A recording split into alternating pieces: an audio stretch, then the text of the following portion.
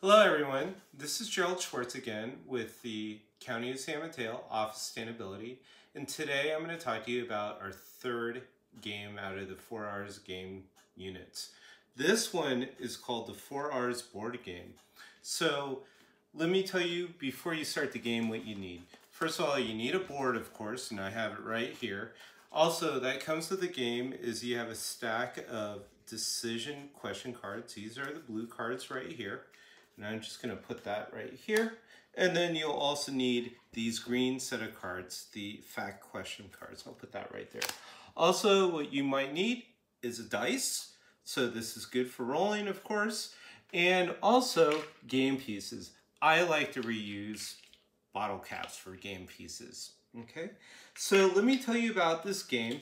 If you look at the game here, and if you played the Pathway of Steps game before playing this game, you'll notice in this board, these diagrams here represents the Pathway of Steps. So positive things such as reusing different things, recycling and composting actually help move players up the board, and negative things such as garbage getting landfills will move folks down towards the bottom of the board. How this board game being played is very similar to Chutes or Ladders or Candyland, okay, with a little twist. So basically what you do, once you decide who goes first and second and third for your players, what you're going to do is you're going to roll, you're going to start right here where it says start, okay? You're going to put your piece down and you're going to roll the dice, okay? So when you roll the dice, you might end up, for example, here, okay? Nothing happens there, and then you roll it again and then you keep going. But what's different, the difference between this game and other games is that if you land on a spot that says answer a fact question card. So say I rolled the dice and I land it here. It says answer a fact question card.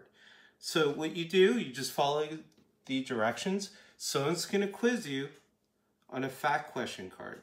So this one says, what is the name of the liquid that accumulates in the landfill and is removed and treated as wastewater? A, leachate, B, water, C, sodium bicarbonate, D, salt water, or E, all of the above. So the correct answer is leachate. So if you answer a fact question card correctly, you're going to move up. So you basically skip a bunch of these steps and you move up towards this square right here. Then you can answer other fact question card. And if that's answered correctly, then you move up again. Okay, so that's what happens when you land on a fact question card. Also, I want you to note, if you answer the question wrong on the fact question card, you just stay where you are. So if you started here and you answered it wrong, you just stay there, okay? If you are a piece and you land on something that says answer a decision question card, that's this one right here.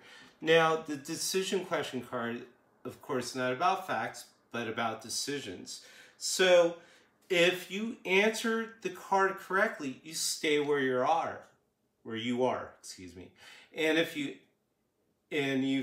answer it incorrectly, you actually will move down the board again. So for example, when you have clothing that you no longer need, what should you do with them?